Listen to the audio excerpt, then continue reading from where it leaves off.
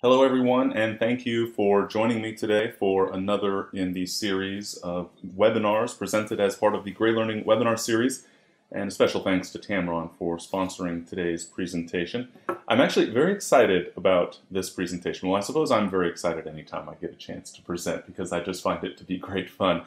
But this is a topic that's very near and dear to my heart, and I've found it's very interesting over the my goodness, a very long time that I've been a photographer, decades that I've been a photographer and decades that I've been teaching photography in some form or another. There's oftentimes this sort of swing back and forth in terms of emphasis when Photoshop was sort of first around or first being a serious contender for photographers, and when digital cameras first started coming out, I would find photographers were flocking to everything digital. And then after a while, I realized they had forgotten completely, it seemed like, about composition. They were taking pictures that were not necessarily very good and then just trying to bludgeon them into good condition in Photoshop. And I saw that shift to a little more of a focus on composition, which I was very happy about. But I've also noticed that it seems to me that a lot of photographers are not understanding the very basics of optimizing photos, some of the more basic adjustments. And honestly, those are among what I consider the most important, the absolutely most important adjustments. Basic tone and color in some respects can be the most critical adjustments. And very often I find that the adjustments I'm going to show you today are by and large the only adjustments I need for my favorite photos. And so I'm finding increasingly, if I do a good job in the camera, I need very few adjustments to get to the point where I'm happy with the image. So the focus today is to help you really understand some of the more basic adjustments, you might say. Now, of course, I need to use a piece of software in order to demonstrate these adjustments and talk about the concepts involved. I happen to use Lightroom to manage my overall workflow and to optimize, to perform most of the optimization work for my images. And so that's what I'm going to use today. But I want to emphasize very strongly that the key concepts here will apply with virtually any software that you're using to process your images.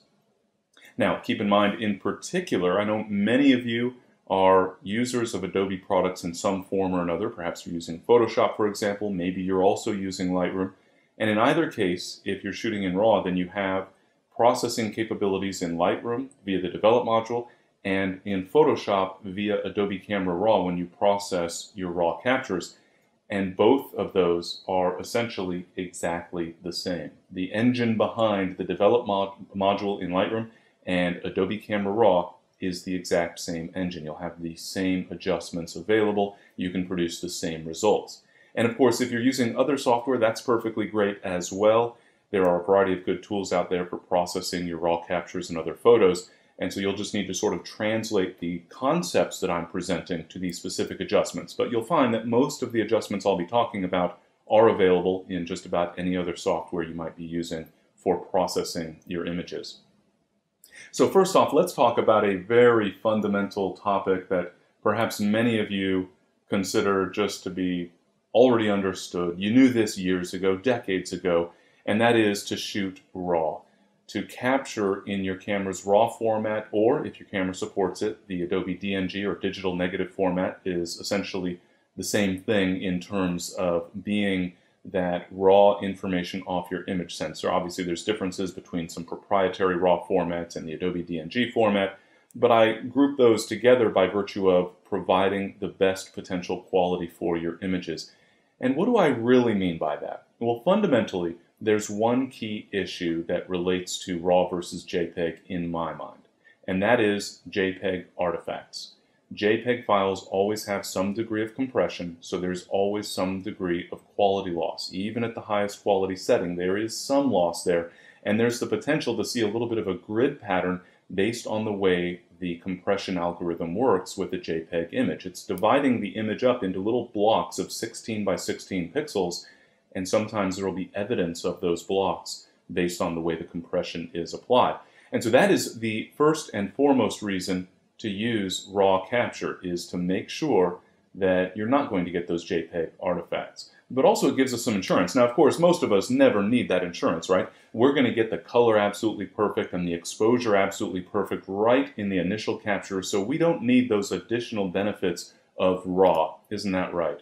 I like to tell myself that every now and then as well. And yet, sometimes I find a situation where I run into trouble. Now, I should hasten to point out that this image has a bad exposure through no fault of my own. That's the most important thing I want you to take away from this presentation today.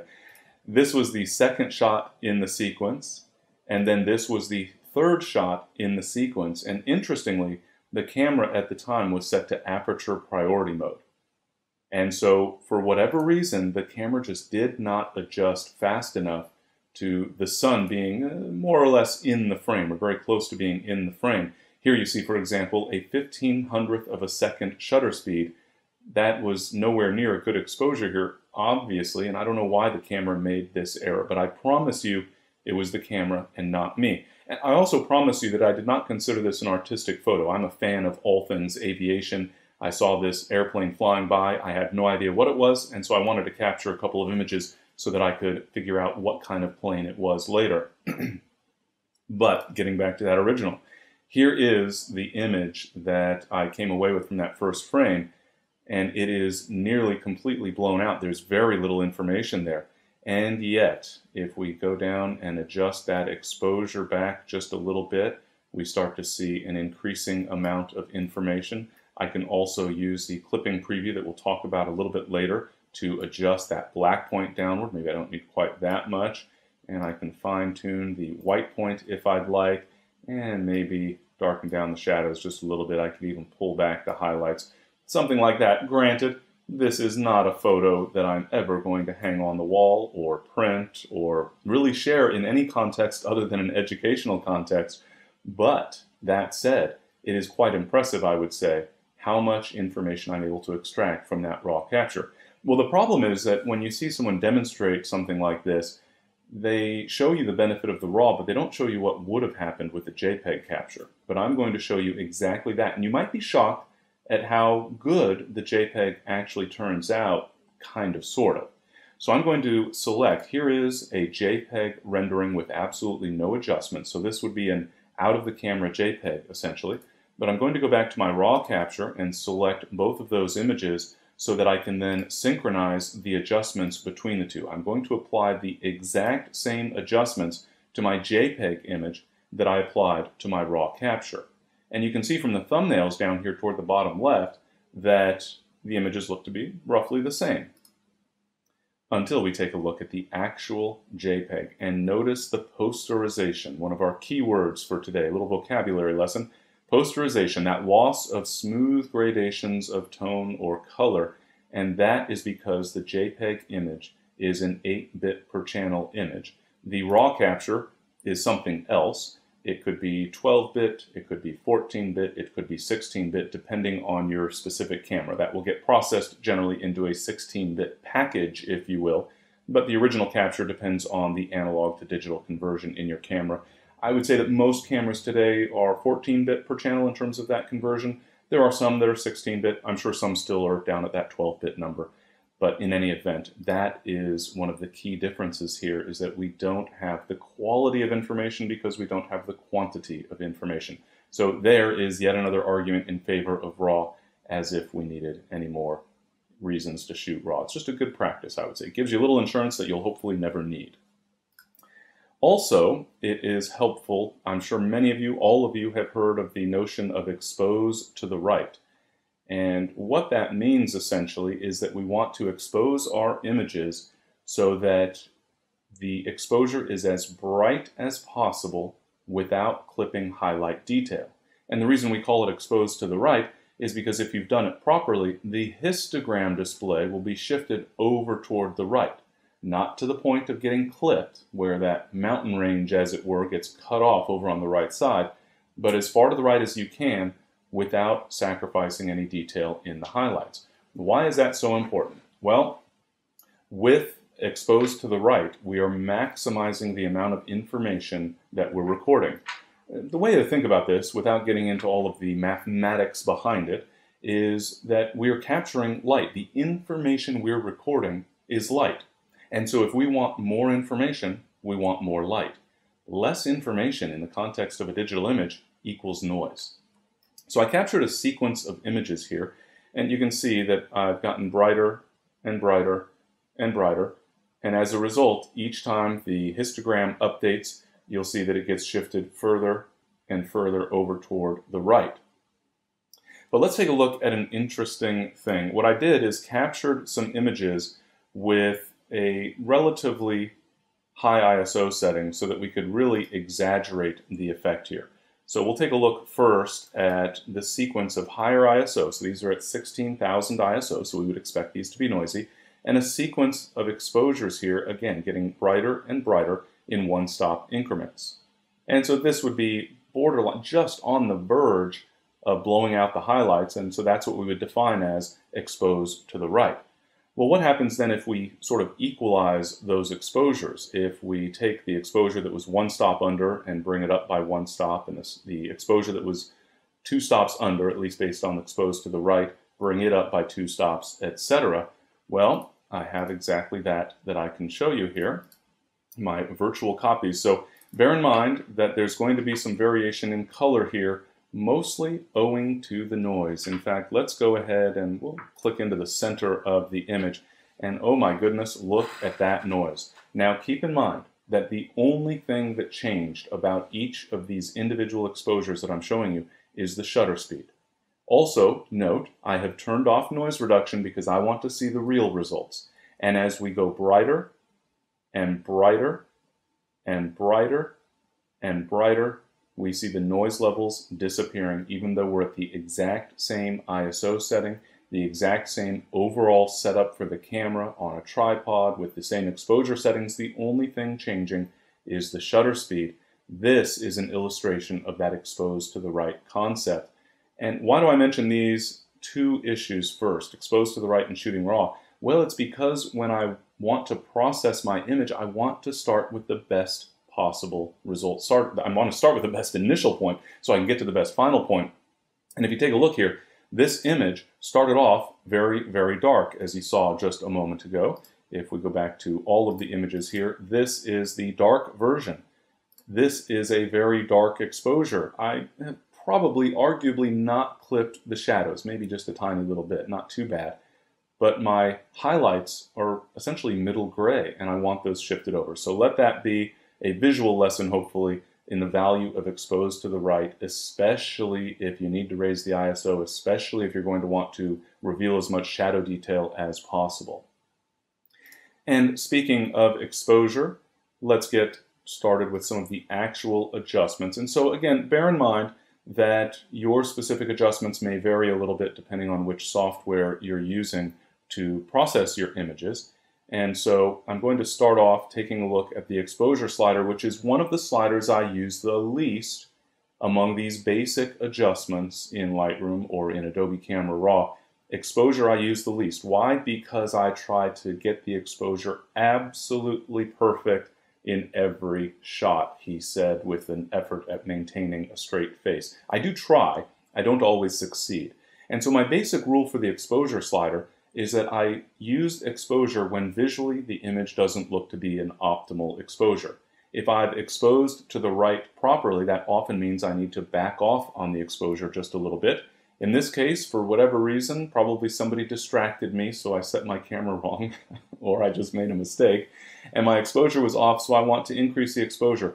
I can look at the histogram, I can hold the Alt or Option key on the keyboard to see when I start to get clipping for the highlights, but based on the way the exposure slider works, I actually don't recommend that. Instead, I recommend simply evaluating the overall image. I trust that you are using a calibrated display, so you've adjusted the brightness, for example, and just fine-tune your exposure based on a visual evaluation of the photo. We're going to fine-tune things a little bit more afterward. This is just trying to get you to a good baseline.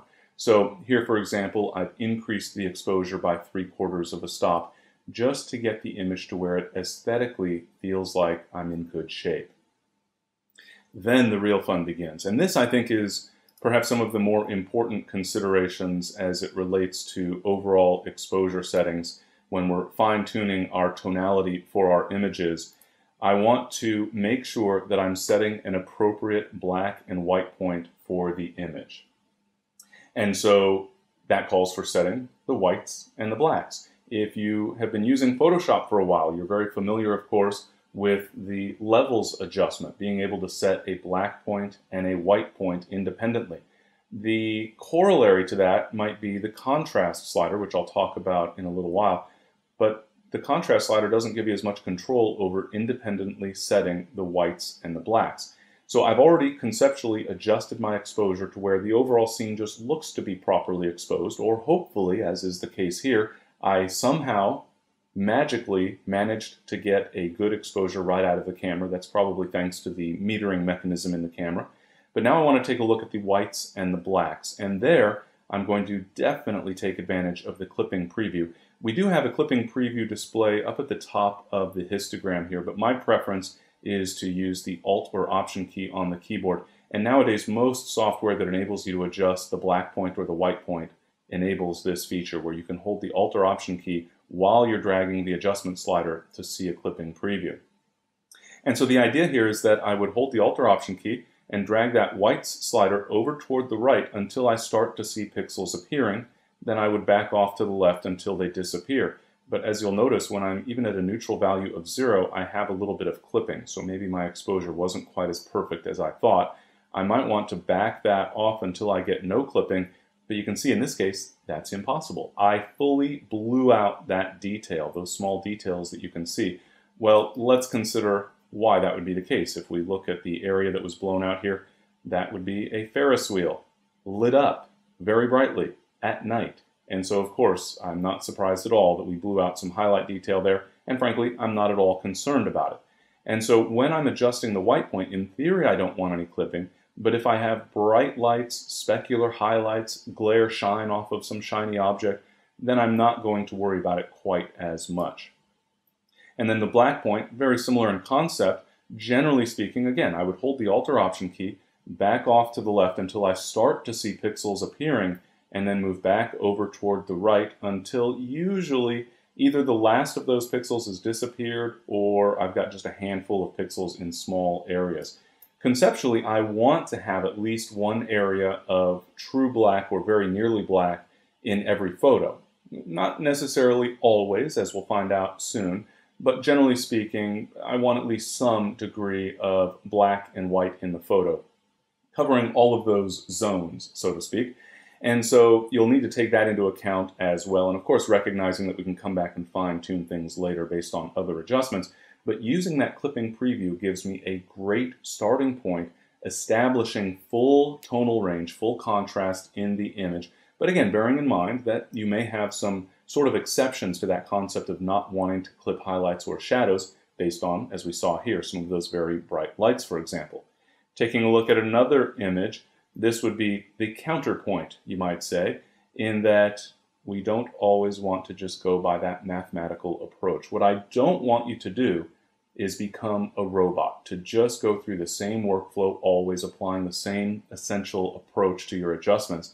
So let's take that approach here. I'll hold the Alt or Option key and set my white point until I start to see a little clipping, then I'll back off right to about there, and then I'll do the same thing for my black point until I start to see a little bit of, oh wow, I can't even get any clipping. Oh my goodness, let's see what the image looks like. Well, not so good.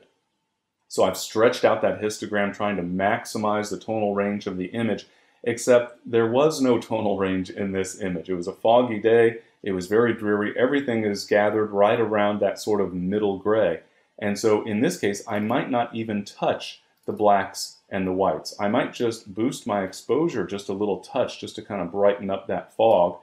In theory, maybe I want to pull down a little bit on those shadows just to emphasize the Space Needle shrouded in fog there, but I don't always need to stretch out that histogram. And so while I like taking that approach of using the clipping preview, it's also important to keep in mind all of the many exceptions that are going to occur in your photography.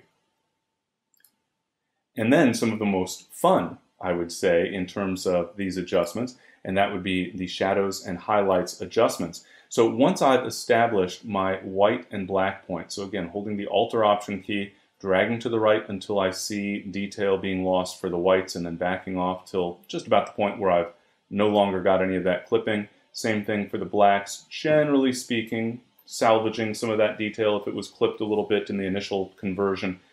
Also bearing in mind, in theory, I might want a silhouette, so there are all sorts of decisions you might make, but it's a pretty good rule that if we maximize the width of the histogram, if you will, if we stretch out that histogram to get a true white and a true black, or very nearly so, that usually gives you a good starting point. Not always. We can think of all sorts of examples, as we just saw, but that is usually a good starting point in terms of tonality. Now I can start thinking, in theory, about contrast, the slider we've ignored. And really this is about contrast, as I'll talk about in a moment. But more importantly to me, it's about detail. And I think too many photographers get caught up thinking about how much contrast, how much saturation. Instead, let's think about the quality that we're imparting to the image, the impression that we're giving the viewer. And in the context of tonality, so much of that relates to detail. How much detail do I want you to see versus holding back? Holding back detail means more contrast. Revealing detail means less contrast. But we can think of it in the context of the photo. And so, for example, here, I can mathematically prove to you that I have not lost any detail in this image. There is no clipped detail. The highlights are not clipped. The shadows are not clipped. I have got everything here. And yet, if you look at the bright highlight detail, the bright feathers up at the shoulder here of the bird, as it were, it doesn't look like I have much detail there. And so if I had this image up in a gallery trying to sell it, and someone said, yeah, but you don't have very much detail in those bright feathers, I could argue with them all night long about how there absolutely mathematically is detail, or I could accept that detail being there mathematically isn't the same as visual detail. And so the highlights slider provides a solution for that. And I love the highlights and shadows sliders. They give me the ability to adjust the tonality of the highlights and the shadows independently. But more importantly, they allow me to choose how much detail to reveal or to emphasize. I might want to brighten up those highlights. In this case, probably not. You can see now I actually am getting clip-in. More commonly, once I've established that white point, assuming that I've sort of maximized the value for the whites in the image right up to the edge, then I would never want to brighten the highlights because that's likely going to lead to some clipping. Instead, I would pull back on those highlights. And as I do that, notice in that sort of shoulder area, the white feathers there, I'm revealing considerable detail that was not previously visible. And so then it's just a matter of choosing the extent to which I want to emphasize that detail versus sort of exaggerate the fact that this bird has these white feathers. And then the same basic concept applies with the shadows. Here, once again, I might not take the shadows downward because I'm likely going to start getting a little bit of clipping at some point, at least visually, even if not mathematically. So I might normally be inclined to open up that shadow, so to essentially add a fill flash type of effect, you might say. But the question then becomes, how much detail do I want to reveal? Well, this is sort of a psychological question, you might say. If you're a nature photographer, there's a good chance that your initial reaction is, I want more detail. If you're maybe, let's call it a fine art photographer, then you might say, well, no, I want to enhance this contrast and really kind of bring out the strength of the contrast, the different feather values, the darks and the lights. I want to emphasize that, so I want to darken the shadows. The reality is there's no one right answer. We can create a really interesting photo where we've got strong contrast because I'm revealing less feather detail. Or we can make an image that shows you kind of the interesting textures and details of this bird by opening up that shadow detail. The key is recognizing, number one, that we have this ability to choose how much detail to present, and also to keep in mind that it is all about detail. How much detail do I want to present versus not present in those highlights versus those shadows? For me personally, I tend on the side of liking to have a little bit more kind of drama in the photo, a little bit more contrast. And so I'm going to tend toward slightly darkening my shadows in many cases. And then the highlights, usually darkening them ever so slightly, sometimes more so. Again, all about the focus on detail. How much detail do I want to present to the viewer? And then that brings us to contrast, which we don't even need to talk about because we just talked about contrast. We just didn't really call it contrast per se. And what I mean by that is that I adjusted the overall perceived contrast of the image by adjusting the degree to which I'm brightening or darkening the highlights and brightening or darkening the shadows. The more detail I'm revealing, the less contrast there is. The less detail I'm revealing, the more contrast there is. And so sometimes your goal might be contrast. Other times it's more about detail. I certainly encourage you to focus a little bit on the importance of the detail or the lack of importance when you want to sort of hide that detail. But in some cases, you may actually prefer to use the contrast slider. And I would never argue against its use. I would just say, perhaps first, take a look at highlights and shadows. But sometimes you start fiddling with an image and you're adjusting and you react saying, that's good, but I just need a little bump in contrast. Or the contrast is a little bit strong. And in those cases, certainly, you can increase the value for contrast, or you can reduce the value for contrast. And if you pay attention to the histogram, what that's really doing is spreading out the detail, shifting toward the black point and the white point, essentially taking the middle tones and spreading them out toward the extremes in order to increase contrast, or pulling all of that detail closer to middle gray to tone down the contrast, to reduce contrast. And so I would say in general that if you're going to use the contrast slider, you probably want to use a relatively modest setting. So adjust your highlights and shadows, and then if you feel, I like that, but it's just a little too strong, it feels a little harsh, then reduce the contrast slider just a little bit. And if you say, well, that's good, but it's lacking impact somehow, then maybe increase the contrast just a little bit. In this case, being this sort of weathered scene, I'd probably tone down that contrast just a little bit. But again, I would emphasize that there's not a single right answer when it comes to how you interpret your photos. Emphasis on your photos, you're the photographer, you get to choose that interpretation, but do keep in mind some of these details along the way. And then clarity. In many cases, I find that part of the reason that I captured a photo in the first place was texture. In this case, this is a perfect example, really, to me, in that I saw this door and I was immediately struck by all of the textures. In fact, that's part of the reason that I converted the photo from color to black and white, because I wanted to emphasize the texture. I'll talk more about black and white a little bit later. But the problem is that then the texture in this case just doesn't quite have that impact. I've darkened down the shadows, as you can see. I brought the highlights down just to avoid having these areas appear to lose a little bit of detail. But there's still a lack of impact. Now, in theory, I would go with contrast there, except contrast is acting more broadly across the entire image. So with contrast, I'm going to darken the shadow up at the top and brighten the area down at the bottom, for example. That can certainly work, but that doesn't bring out much in the way of the fine detail. So contrast I generally think of as applying very broadly to the image, and then sharpening is focusing almost at the pixel level, in some cases literally at the individual pixel level to help draw out more detail, more sharpness. Clarity is somewhere in between. It's like sharpening across a slightly larger area of the image, and it can be absolutely incredible at pulling out detail.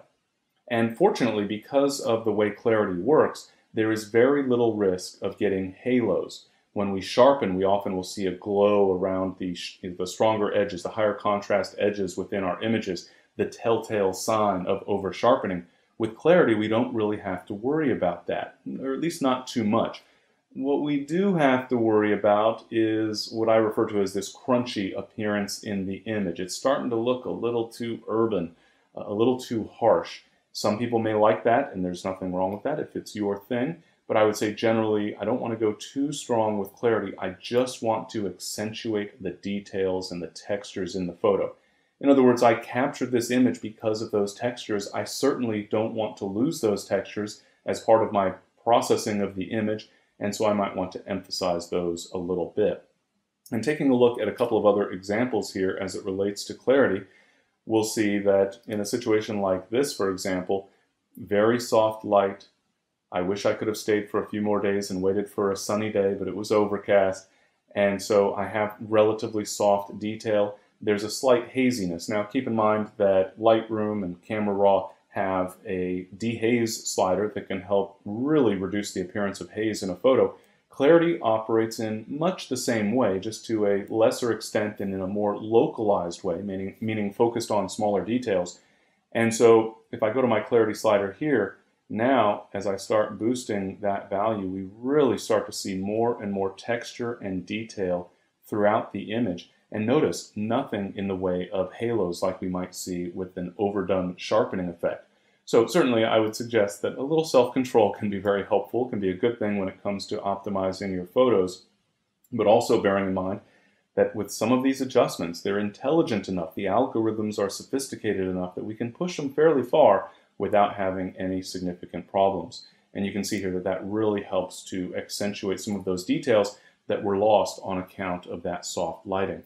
And in other cases, you'll find, and this is especially true with a raw capture, and it's one of the sort of biggest challenges I feel with raw capture, and in large part it's a mindset. If you captured a JPEG, then you would have a scene, a photo that looks, in many cases, closer to what you saw with your eye, with more contrast and more saturation, etc.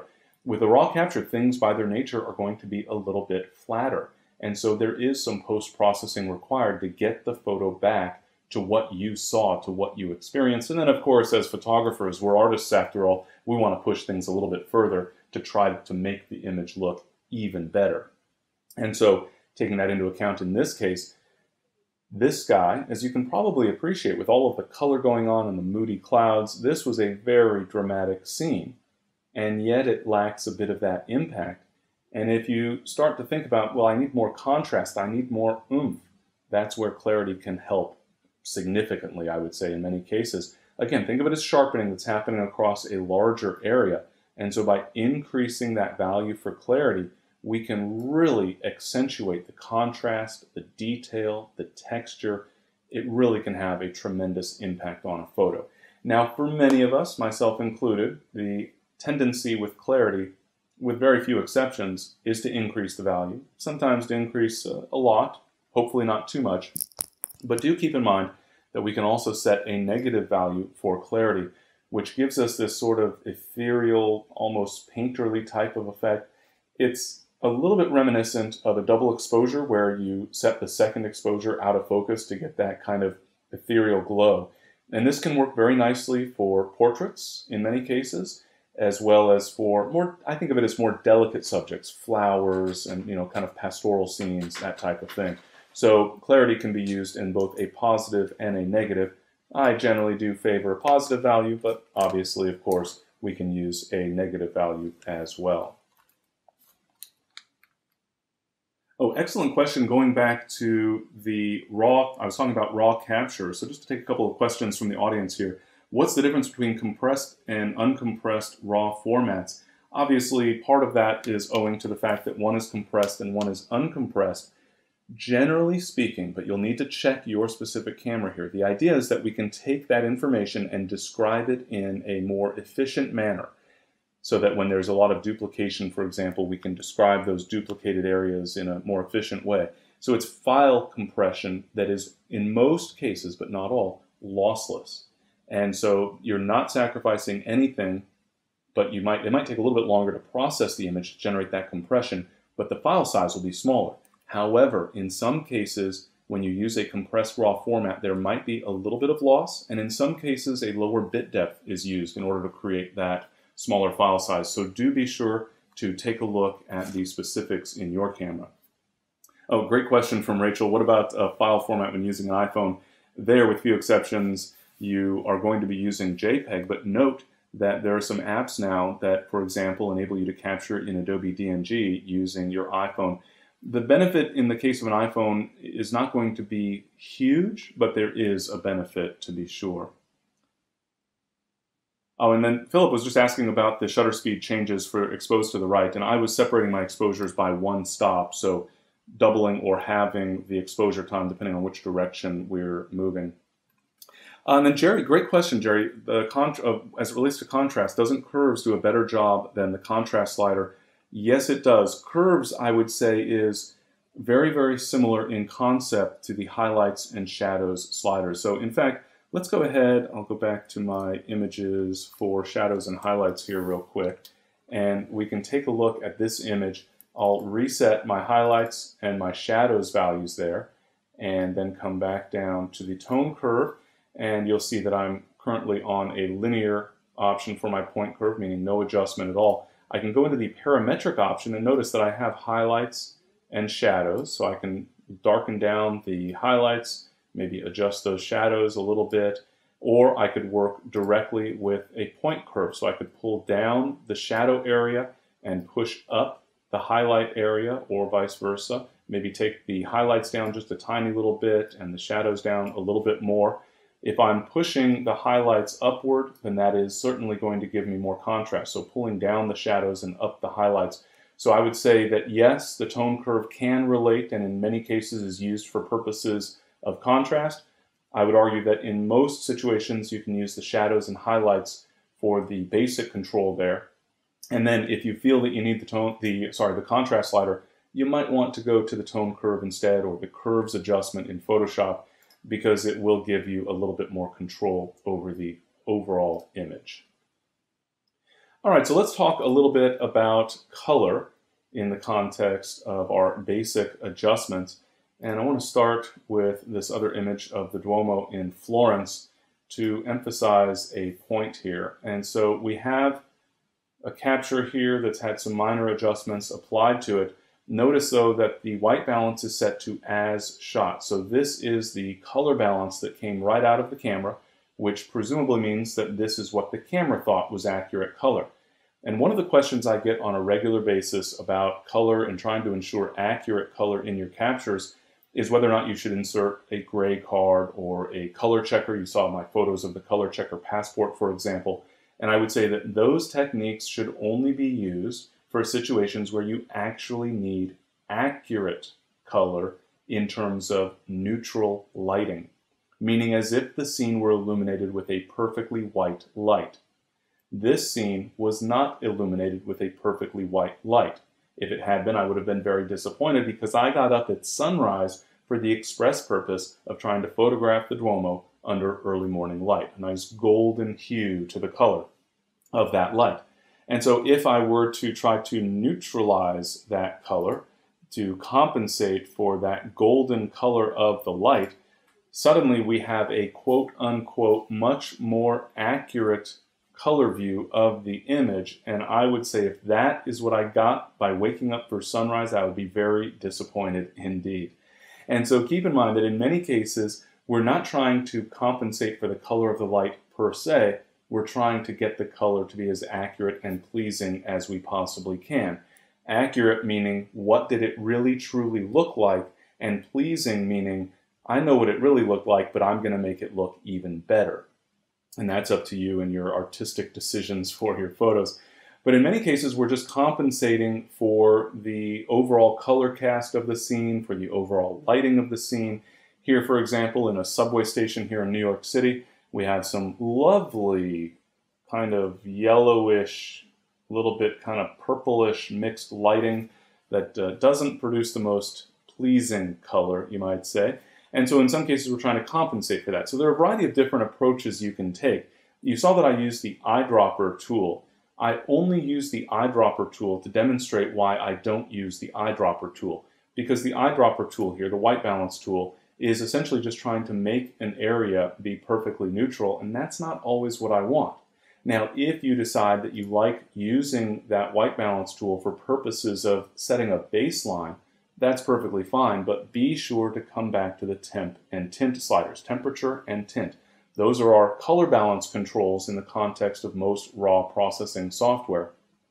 That is based essentially on the lab color model, which separates the A and B channels from a luminance channel, as opposed to RGB, where we don't have a luminance channel, we just have 3 individual color channels.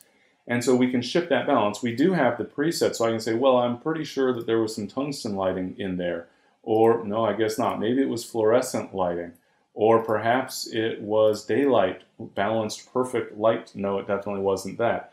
So I'll just leave this at as shot and then take those sliders. And my feeling is, if I use a preset from the pop-up, or if I use my white balance tool to click on an area of the image, I'm still going to fine-tune with temperature and tint.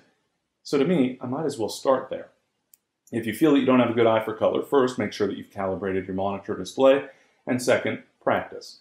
If you swing these sliders through their extremes, you will recognize that this is far too blue, starting to get a little purple, and this is far too kind of orangey yellow, too cold, too warm. And if you continue swinging through those extremes but start to kind of narrow it down into what looks a little more natural, you'll eventually find a place where you're happier with that overall balance of color. Now, of course, this does take some practice in terms of recognizing color, but just the very process of swinging those sliders through their extremes will help you develop an eye for what is working and what is not working. And when you think that you're pretty close, another great trick that you can use in Lightroom, in Adobe Camera Raw, and in other software tools, click into the numeric value for the adjustment, in this case temp, and then you can use the up arrow on the keyboard to increase the value, in this case shifting toward a more yellow value, or the down arrow on the keyboard to shift toward a more blue or cooler color. I can also hold the shift key to take bigger jumps in that adjustment, and then I can just fine tune. So I think right about there looks pretty good to me as far as that temperature adjustment. And then tint. Now for temperature, we've got a little more leeway, a little more artistic interpretation. We could cool things down, warm things up. With tint, not so much. A little goes a long way with tint. And so we don't have to swing through quite the extremes to get a sense of, okay, that's way too green and that's way too magenta. So let's try and find a good value somewhere in between. And then again, once you get pretty close to where you think you have a good value, click into the numeric setting, the numeric value for, in this case, the tint slider, and then that same up and down arrow key or the shift up and down arrow key in order to fine tune. And right about there looks to be good, I would say, to my eye. And so taking that overall temp and tint slider, and again, a lot of this is just practice, developing an eye for how those sliders affect various colors throughout the image, trying to keep in mind that, for example, this I-beam in the background actually was painted with this sort of subtle yellow tone to it. So if I'm trying to compensate for yellow light, that's not a good reference in that case. So trying to get that color as accurate as possible, or as pleasing as possible, depending on your own personal preference. And speaking of getting more pleasing color, saturation, of course, is a common topic among photographers. And when it comes to saturation, what we're really talking about, we would refer to that oftentimes as intensity of color or the strength of that color. It actually relates to the purity of the color. How close is the color to a primary? So red, green, blue, cyan, magenta, yellow. And so those primaries, is it really, really close to a pure red, or is it watered down, so to speak, with a little green and blue, which makes it less saturated? And so when we're talking about saturation, of course, we're all familiar with bad HDR work where the colors start to look just absolutely ridiculous. And so you want to be very careful with that saturation. It takes a little practice to develop that eye. You know, I often use the analogy of driving down the highway at 60 or 70 miles an hour. Then you get off at an exit in a small town and there's a 20-mile-an-hour speed limit, and it feels like you're going 2 miles an hour because you've gotten kind of acclimated to that speed on the highway. The same thing can happen with saturation. We start to develop this sense of like, oh yeah, that seems to be okay. And then somebody looks over your shoulder and wonders what in the heck is going on. So if I adjust my saturation in general, that can be a little more problematic because saturation is a very even balance in terms of shifting the intensity or the purity of those colors. We're having an equal effect across essentially all of the colors in the image. Whereas the vibrance adjustment, which is available in a wide variety of software tools, it's in Lightroom obviously, Adobe Camera Raw, as well as Photoshop as an adjustment layer.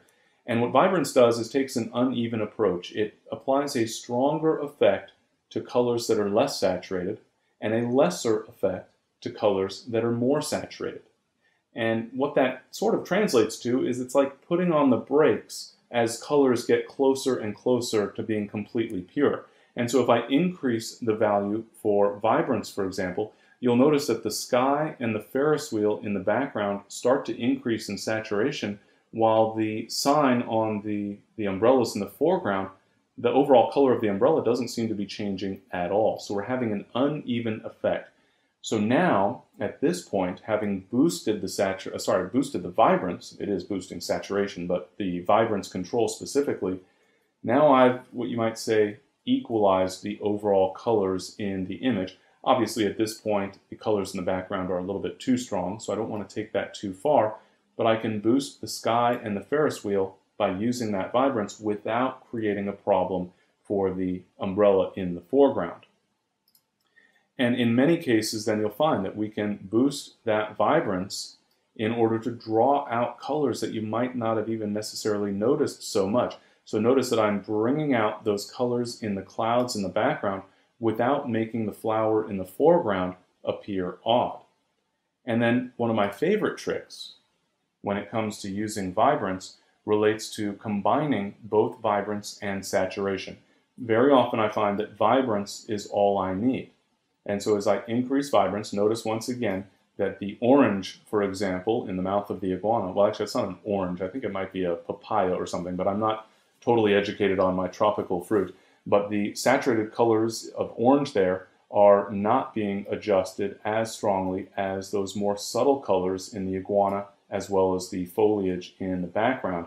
At some point, though, you might say, well, I've sort of equalized those overall colors, but now the image looks too saturated overall. And so very often what I'll do is increase the value for vibrance and then reduce the value for saturation. Because with that vibrance adjustment, I rarely need to increase the value for saturation. Sometimes I do, but more often than not, what I'll find is that I'll apply a strong adjustment for vibrance to help equalize the overall colors in the image, and then I'll reduce the value for saturation. So that is a very helpful trick in many cases with many images. All right, we're going to change gears here ever so slightly, I suppose you could say, and take a look at some talk about black and white, but I want to address a few questions from some of the attendees here today. So, a great question. And yeah, just confirming your assumption there, Pete. Negative clarity can help erase age lines. Yes, absolutely. I didn't mention that explicitly, but I did mention that negative clarity is great for portraits, and that's exactly why. It helps to soften up the overall features in the face. And then George points out that Android allows DNG capture. Yes, I was just referring to the iPhone because that's what I happen to use, but there are a number of apps on Android phones that support DNG capture as well. And then soft proofing. Why does it say soft proofing at the bottom? So he's just asking about this soft proofing checkbox. When I'm in the develop module, Lightroom enables me to simulate the appearance of a specific printed output. So I could choose a printer, ink, and paper combination, essentially a paper profile, if you will, and then I can apply adjustments to compensate for that specific output. So that's the reference here. The soft proofing checkbox is where you enable that feature. So really good question. Another one from George. Have you ever, I may have covered it, but is it ever okay to allow clipping such as what is shown in the coins image? And I would say that yes, absolutely, there are situations where clipping is perfectly fine. I gave the specific example of that Seattle skyline where we had some bright lights, but reflections. And so that little statue of the, what is that character? I don't even know what that was. But this character in the subway here in New York City, this guy, whatever you'd call him, some of these areas are completely blown out. Is that okay? Yes, absolutely. I don't need to have details in these specular highlights, these shiny areas. I don't expect to see detail. Or I think that's a fluorescent tube in the background perhaps. I don't expect a light bulb to have texture and detail in it. It's when I lose detail in something like white feathers on a bird that it becomes problematic. So Adam says that he says I referred to clarity as sharpening, but isn't it really edge contrast enhancement which creates the illusion of sharpening? That's a trick question because the answer is both. Clarity is really edge contrast enhancement which creates the illusion of sharpening, and sharpening is really edge contrast enhancement which creates the illusion of sharpening. They're both producing the same, you might say, mathematical effect. The difference is that clarity is applying that across a larger distance. And so if you want to play with that in Photoshop, even if you're using an ancient version of Photoshop, you still have the unsharp mask filter, which is a sharpening filter. If you use a large value for the radius, somewhere around 20 pixels, and a low value for the amount, maybe somewhere around 25% or so, you will get what is very, very similar to a clarity adjustment. All right, so let's go ahead and get back to a couple of other images here, and then I'll be happy to address some additional questions. When it comes to black and white, there's a couple of key things that I want to point out, and one of those relates to essentially a workflow consideration. So I think the basic concept here is pretty well understood by most photographers. If I switch to black and white, then I have the ability, and this is executed in a variety of different ways with different software, but I have the ability to fine-tune the tonal values based on the original color values. And so if I want to darken up the barn was red, and so I can reduce the value for red in the black and white mix. Or I could maybe brighten up the yellows a little bit and brighten up the greens, or in this case, maybe even darken up the greens to accentuate the shadows in the wheat field there. But again, the point is that I can lighten or darken various areas of the image. I think that's pretty well understood by most photographers, and certainly that means you'll want to pay careful attention to the various color values and therefore luminance values that you're producing when you're interpreting a color photo as a black and white. But more importantly, and the reason that I wanted to bring up black and white in today's presentation is that I find many photographers, as soon as they convert to black and white, they forget about the basics. They work on these sliders to adjust the luminance values based on different colors within the original image, and they forget all about their adjustments that affect the overall tonality. Or in their mind, they don't think they need to go back to those adjustments because they already adjusted their overall tonal adjustments before they converted to black and white.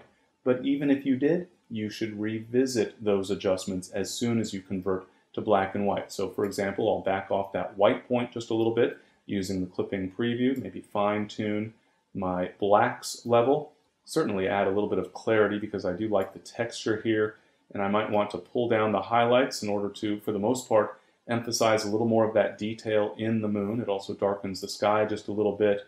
I could even tone down those shadows just a little bit to emphasize that contrast. But again, revisiting those basic tonal adjustments, even if you already applied those adjustments based on the color image, you might make very different decisions, and the clipping would certainly be different in the context of a black and white, of a monochromatic image. And then finally, I just wanted to address the ability to apply color toning, a tint to the image, or in the context of many software tools these days, a split toning where we can apply a different color to the highlights versus the shadows in the image. And so I'll go ahead and just convert this image to black and white. We'll assume that that mix is good, so I won't worry about fine-tuning the overall color values. Obviously, I could go through and apply some adjustments there, but I want to emphasize the toning, the color effect that we can apply. And this will be emphasized or made available in different ways in different software tools. In many cases, you might simply have a tint control where I've converted the image to a monochromatic black and white interpretation, shades of gray. But then I can add a tint so that instead of shades of gray, it is shades of some other color. In the case of Lightroom and Adobe Camera Raw, we have the ability to apply split toning. I need to first increase the saturation so I can actually see the colors, and then I can choose a color for the highlights versus the shadows independent of each other. And so let's just make an exaggerated result. I'll make some kind of purplish magenta shadows and some kind of yellowish highlights. And then I can actually shift the balance as well, so I can make more of the colors fall into that shadow color or more of the colors fall into that highlight color, and you can create some very interesting results. And oftentimes I find that if you want to apply a color tint to a black and white image, there is more impact by using split toning with two colors as opposed to one. Adding a little bit of warmth into the deep dark shadows, kind of a slight magenta tint into those shadows can work very nicely, for example. And in some cases, cooling down the highlights just a little bit. The right answer depends on the subject matter and your preference and your taste in an image, etc. But we can also still use a single color if we prefer. Remember, I can shift that balance. Well, if I shift the balance all the way in one direction or the other, in this case I've gone to plus 100, so that would emphasize the highlights color. Now I have split toning with only a single color. And so I will, once again, slide through the color wheel here and decide which color. Maybe I want kind of a cyanotype sort of effect in this case, or more stereotypically would be a sepia tone. I found the color. Remember, I boosted the saturation just so I could see the color. I find the color, and in most cases then I want a very subtle color. Not always, but my personal approach usually is that I want at first glance for the image to just look like a black and white. And then the more you look at it, the more you get this kind of psychological impact of the color. It feels like a cool scene, or it feels a little warm. Whatever that color influence might be, I do like for that to be a relatively subtle effect. Well, that covers the basics in terms of our adjustments here. I hope all of that's been helpful. I know we have a fair number of questions here, so I'll get to as many of those as I possibly can now. So let's take a look here. In the histogram on my camera, RAW, it seems to read different from JPEG. Why? Very good question, and in many respects a simple answer. In your camera, the RAW image is not receiving the adjustments that the JPEG is receiving. So first off, your camera by default will apply adjustments to a JPEG without your say, essentially. It's giving you an interpretation of the image that is not so flat, you might say. And so if you shoot RAW plus JPEG, you'll see a difference between the two in many cases once you've processed them. Usually the preview for the RAW is going to be based on a JPEG version. And so you're getting adjustments, and if you add contrast, saturation, etc., with the settings that are available in your camera, those types of adjustments will not actually affect the RAW capture. Therefore, the interpretation is different, and as a result, the histogram display can be different. And the histogram is also dependent upon the color space that you've set in the camera in most cases. You can usually choose between sRGB versus Adobe RGB.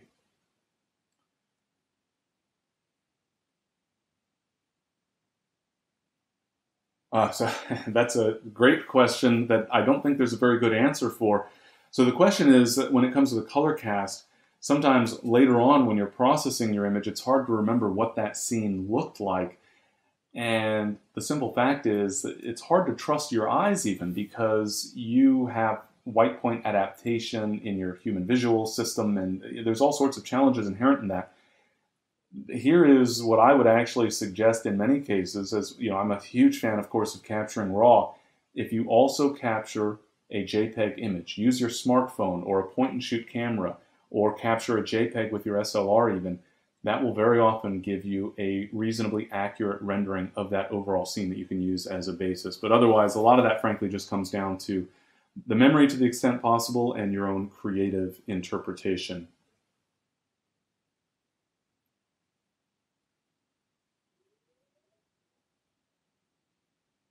So in black and white photo, do you still revisit the basic? Yes, so if you're using something like Silver Effects Pro from Nick, which I absolutely love, would you still revisit your basic adjustments? And I would say yes. In that case, it's more just making sure that you've got good detail and tonal range. It becomes much less important. If you're applying a basic tonal adjustment and a basic black and white conversion, then you definitely want to revisit. If you're using a third-party tool, a plugin, then that becomes less important, because in theory, presumably you've taken a look at those basic issues in terms of contrast and tonality with that software tool. So Linda asks, she was told that prior to changing the image to a black and white, should I first boost the colors in the original image, increase the saturation? What I would say there is that doing so is going to give you more contrast, which could be beneficial. So it's not a bad idea, keeping in mind that we can always apply those, go back and apply those adjustments after the fact. And so, yes, in many cases, boosting that saturation, it's going to give you greater color separation, which gives you greater flexibility in terms of those overall sliders when you're adjusting the tonality. Can you get to where you want with the cloud and sky photo just by letting Photoshop Elements do auto processing? So that was with clarity here. We had these clouds that were a little bit intense, and we boosted those. And yes, very often you'll find that with auto tone adjustments, you will get a boost in contrast that will help. Clarity is a little more sophisticated, and so I would say it's not quite the same. But again, if you're using a tool that doesn't have clarity, take a look at your sharpening filters and use a large radius and a low amount, low strength for that sharpening, and that can help significantly. Great question regarding color space. Do you work in Adobe or sRGB? In the context of Lightroom, we're always working in what is essentially ProPhoto RGB. In Photoshop, I do prefer to work in ProPhoto RGB. The caveat is you must work in 16-bit per channel mode if you're going to work in ProPhoto RGB. Otherwise, there's too great a risk of clipping.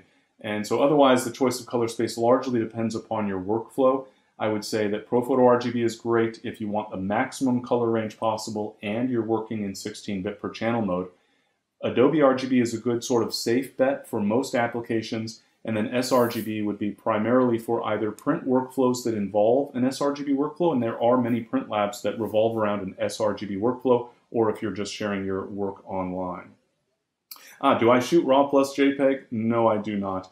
For a couple of reasons. One, I don't want to add the extra space being filled up to my cards when I'm capturing images.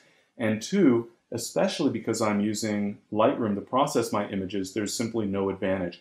In essence, you might say that I'm using RAW plus JPEG after the fact. I'm not capturing RAW plus JPEG. I only capture RAW.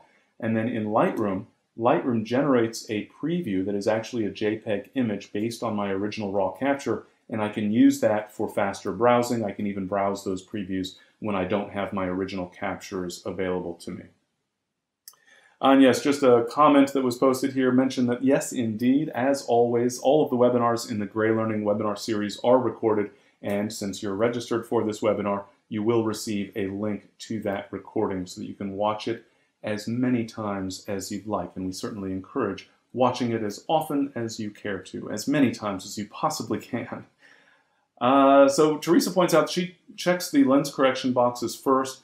So she is going through and adjusting the overall profile if she has one and the lens correction. So for example, applying profile-based lens corrections and chromatic aberration removal. The lens correction, of course, will be based on the specific lens that you use to capture the image. And is that a good workflow? Yes, absolutely. And I certainly encourage that. I just felt that in the context of this presentation, that was more about the actual basic adjustments. But we will have another webinar in the not too distant future that focuses on those lens and perspective corrections. So do stay tuned for that. And then George points out that he says he doesn't seem to have the eye that I have. I talked about the door being crunchy and urban. You could see changes, but what does that term really mean? And so if we go back to my clarity adjustment from the door here, if we take a look, and in fact let's go into the clarity adjustment here, and I'm going to hide my other panels just so we can make the most of the image size here. And as I increase the value for clarity, notice that you are seeing every little nook and cranny, every bit of chipped paint, every single bit of variation in tonal value in this image is being emphasized. And that can be sometimes a little bit too much. Here I would say, especially if you're going to print this image, you could certainly get away with that, but you do want to be careful that things don't start to look just a little over-processed. In a manner of speaking, you can think of it as sort of appearing a little over-sharpened, just without the halo effect. All right, a few more questions here that we have.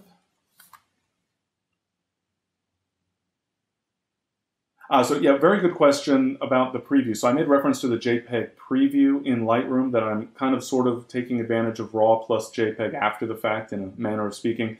But the question is, was the preview in Develop? That's your RAW preview, correct? And that is correct. So in the library module, you are seeing a JPEG interpretation of your original RAW capture. It does get updated based on your adjustments. Within the Develop module, you're seeing the actual result of processing the RAW capture, or whatever the source file may be, plus all of the adjustments that you've applied. And what that translates to is that the Develop module is your best place to get an accurate view of what your image looks like.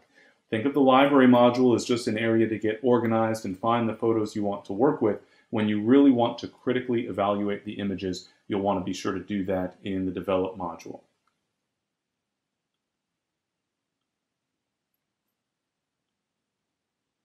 So Laura says she knows I can't endorse a specific camera. Fair point. but asks what I'm using as my go-to digital SLR. I happen to shoot Canon, and so right now my preference, my camera of choice is the 7D Mark II. There are certainly some compromises there. Part of this relates originally to video support and some other issues. Part of it is just that I don't need a bigger, heavier camera. And so she also had, as part of her question here, the notion of using a mirrorless camera. And I assure you that that is something I think about on every single photo trip. As soon as my lower back starts to ache from my very heavy backpack. And so it is something we consider, especially for video production work. But so far, I'm still an SLR shooter. And certainly mirrorless cameras are getting better and better. And when it comes to image quality, I would say many of them are on par. Obviously, you need to compare the individual features of each individual camera and quality, etc. But certainly mirrorless cameras have come a long way and are producing some excellent, excellent results. So some educators say expose to the left and not the right. Why would they say that? Well, I would suggest that they're saying that because old habits die hard, and they did that in the old film days to help maintain density in the transparencies, and that is an outdated notion in the context of digital. And in fact, I would say that exposing to the left with a digital capture is quite simply a bad idea. More often than not, I try to be fair and acknowledge that there are more than one right answer to all sorts of different challenges. In fact, many photographers shoot JPEG and produce excellent, excellent results, and I have no problem with that. But I would say exposing to the left is quite simply a bad idea in terms of exposure.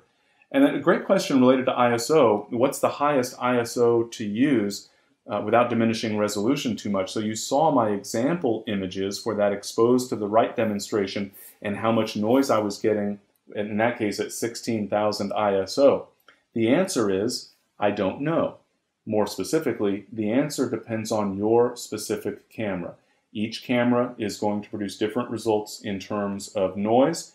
The smaller the sensor, the greater the risk of noise. The higher the resolution relative to a given sensor size, the greater the risk of noise. Capture conditions also, the use of amplification, the specific type and quality of amplification. There are so many specific details that affect noise that I would say simply marking an ISO as the max. If you hear someone say you should never shoot above 800 or 1600 ISO, think of that as a very general rule of thumb based on whatever camera that person happens to use.